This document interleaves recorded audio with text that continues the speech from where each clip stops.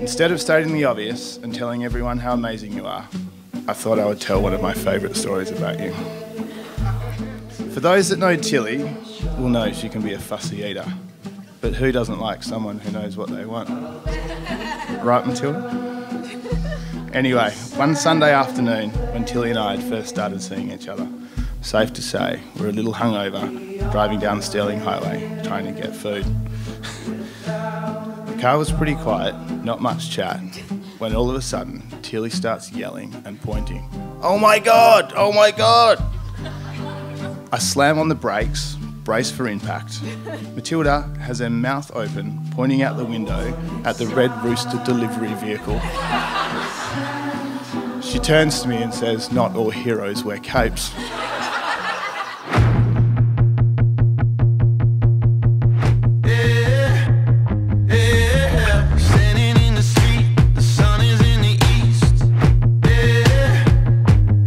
I've been lucky enough to have known Scott since I was 6 years old.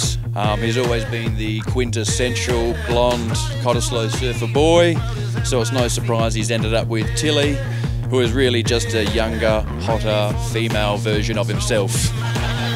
And Scott couldn't be happier.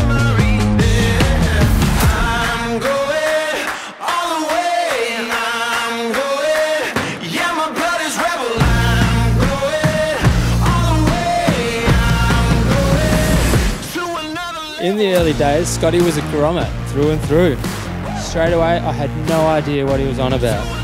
Down at Slimey's, in the green room, dropping in at North Point, checking out rabbits.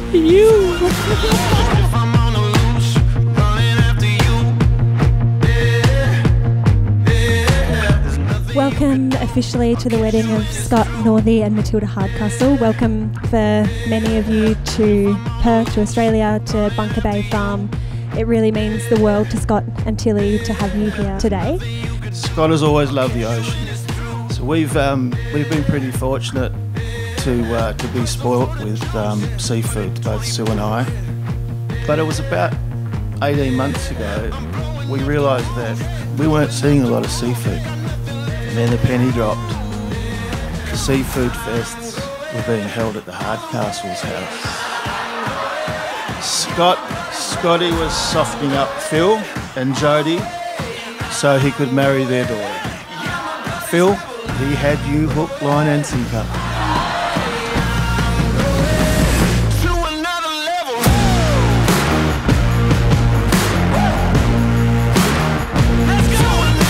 Scotty is a guy that sees a path and can commit to it. Tilly, you're one of those paths. The way he talks about you, the way he loves you, the way you are one of those unwavering commitments. And we are so happy he's chosen that path. You're the most selfless human with the biggest heart, and there is nobody else that can lighten up a room or motivate others to have a great time. Scotty, with Tilly, you found your match. Someone who will not only pull you up, but put up with you. And I can tell she is making you a stronger person.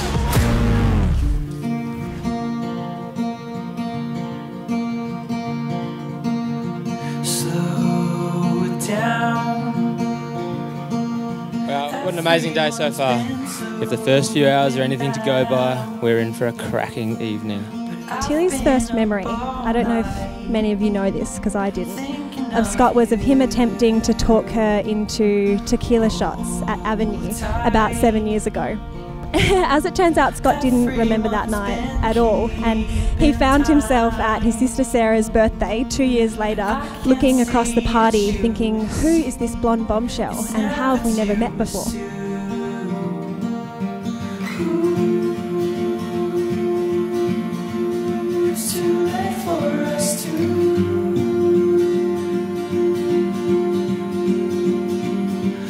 Scott, you've plenty to look forward to. You have someone who shares your love of the beach, summer, food and fine wine. You also get to hold the hand of the most beautiful girl in every room.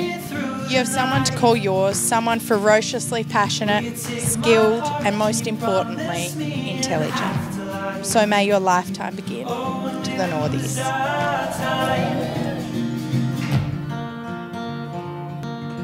Scott, we've got one life and I'm unbelievably lucky you've come into mine and stuck. My mum always said, marry someone you want to sit next to at the dinner party for the rest of your life, and I know you are that person. You let me be me, and I love you being you. Together we are us. I love us, and I am grateful that I get to become your wife today.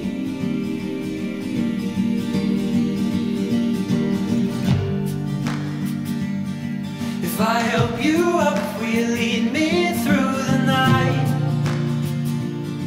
Will you take my heart? Can you promise me? I can't believe the day has finally arrived, and I can't believe I can now call you my wife.